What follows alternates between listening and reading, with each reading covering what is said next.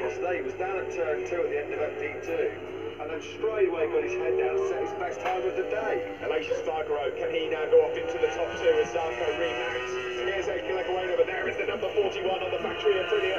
Across the line, this could be crucial for Elation. No, he can't do it. He lost it all in the final sector. What about Miller? Tight. It's going to be very, very tight for Jack Miller.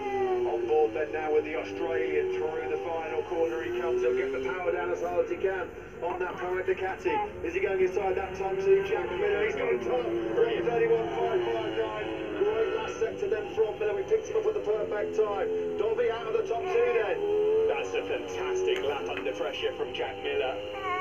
That really is. And Lakawona's trying to respond. Elation Spargaro's had a good first sector as well. It's not going to happen for Zarco, unfortunately. He's got back out, but there's problems with the bike, so Zarco's chance has gone.